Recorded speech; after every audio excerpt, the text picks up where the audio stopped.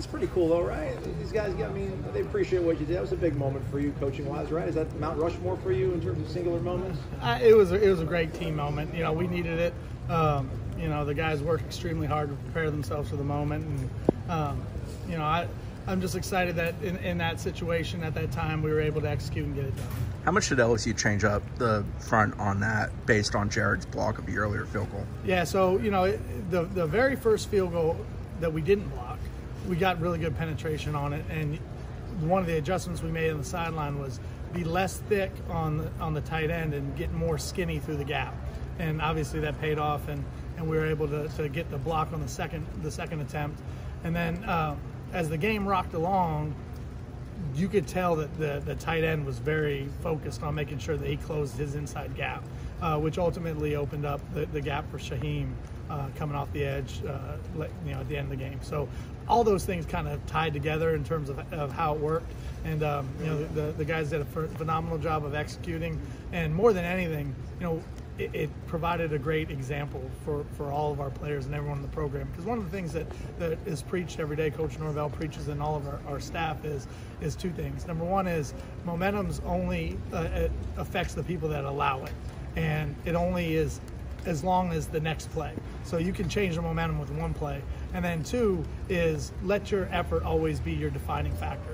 And the effort that was given, you know, after everything that went through at the end of the game was phenomenal, and it's what ultimately allowed us to come out of that successfully. Are you getting information from the booth about alignment, stuff like that during the game, or how do you guys? We do get information from up top, but in terms of that specific, you know, that was easy to see from the field level. But the guys that are in the box, Coach Woodson, Coach Shannon, they do a phenomenal job relaying feedback. The two muff puns, Wyatt and Brendan, how good of a job did they do at being at the point of where they need to be when the ball might hit the turf? You know, I think our guys did a really nice job in coverage. You know, one of the things that we emphasize, especially with Alex as our punter, because sometimes those Aussie-style punts, they do kind of have a weird knuckle to them, is expect the ball to come out. And, you know, if it doesn't, it doesn't. You're in position to go make the tackle on the play. But when it does, we need to capitalize on those opportunities. And, you know, I think, you know, off the top of my head, I think that's the fifth or sixth time Alex has forced a fumble with his hang time, and then the guy's doing a phenomenal job in coverage. And I'm pretty sure every time the ball's hit the turf, we've gotten it back. So, you know, guys really buy into that and believe in it. And you had a few guys down there. It wasn't like just one guy down there. Right? Yeah, I thought the coverage was good. I think both of our cover units have been good so far to this point this year. But I thought our punt coverage guys did a great job getting down there and putting themselves in position if the ball did come out, which obviously did, to make a play. Ryan had to go out of bounds on kickoffs. Was he trying to hit it a certain way and just missed it? What happened on those two? You know, initially when the first one happened, I thought it was just being a little bit overexcited. You know, there's a lot of adrenaline, a lot of motion coming out of the tunnel and leading up to the kickoff. And I thought maybe he tried to hit it too hard. You know, and I think once that happens, if you start to press at all, it becomes a little bit more difficult. I think once he made an extra point and kind of was able to take a deep breath, he did a nice job of composing himself. And then in the second half, I thought he did a nice job. So, you know, the thing I you know, was proud for him about was you got to be able to bounce back from those situations. And obviously that couldn't have been a worse start for him. But as the game rocked along, obviously he settled in and was able to finish nicely. You mentioned the bounce back. You know, special teams overall in the first quarter kind of struggled.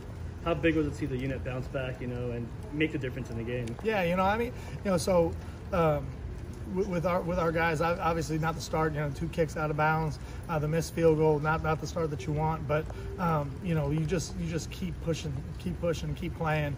And our guys have a lot of confidence and a lot of belief in the work that they put in from a special team standpoint, and you know, believe every single time they have an opportunity to impact games with how we play. So obviously that showed up the other night, and I'm glad that it did, because it continues to reinforce the message that we send every day in the meeting rooms, is that we can dominate and win games with that third unit, that special teams phase, and it's critical for us to be able to do that moving forward. In the kickoff return game, did you feel like it got cleaned up a little bit from Duquesne to LSU? Yeah, much better in terms of just the drops, the blocking assignments, fundamentals and technique. I thought on the last kick return, Guys did a really nice job. We got a little bit beat on a one-on-one block on the interior, but partly we can set up his block a little bit better. But I thought we made improvement, and I think I continue to believe every single day that we're out here practicing and I watch him that he's going to be a weapon for us. And with the more opportunities that he gets, the better that he's going to be. I thought our punt block unit did a nice job. We went for the block on the first one, and it was close. And Malik did a nice job of running through the block point. Obviously, they had a great punt, but Micah did a nice job fielding it. And then on the second one, we set up the same kind of look. And I think that was partly what forced the poor punt. So I was really pleased with the execution on the punt return unit coming out of it. Shaheem's obviously a phenomenal athlete, but technique-wise, sometimes guys they go with the foot.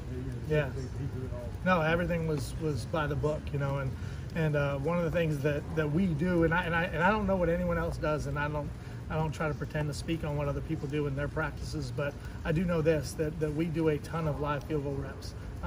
And the effort that Shaheem displayed on Sunday night was really the same effort that he gives in our tempo period to start practice or in our field goal block period. Like that's a guy that it's hard to turn him off.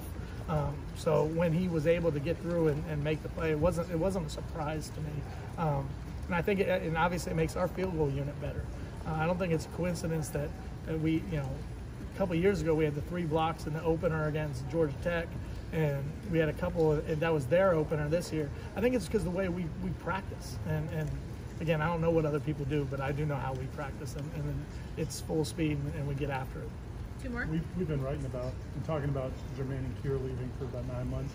How'd you feel like the end was? I think as a collective, it was a solid performance. I think, Jared did a phenomenal job. I thought he had a really, really good game, and I think that was important for us, but also important for him, because that question, even after Duquesne, still lingers of, the level of opponent, right? That's still out there. I didn't have that question in my mind, but I'm sure people had that question because it was still an FCS opponent.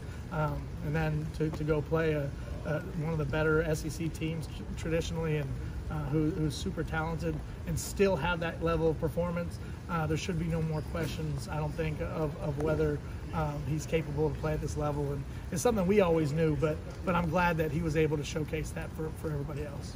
Speaking about Jay West, what's your favorite qualities about him? He's such an amazing person. Give me your favorite quality. How do you pick one? Just talk about him. How amazing. Yeah, there's so many, I don't even know where to begin. But where I would start is just the work ethic and the toughness. I would start with that. And plus the endearing pain in the backside that you I haven't heard that one. Okay. One more. Dennis and Derek, how did they do as well? Yeah, I think both of them had moments that flashed. I think Dennis was very good, especially against the run. There wasn't much design running game that was able to get started. He did a nice job, I thought, when he went inside in terms of execution of pass rush. It didn't really flash in terms of statistics or anything like that, but I think both of them had solid days, and we just got to keep building on it and getting better as we go.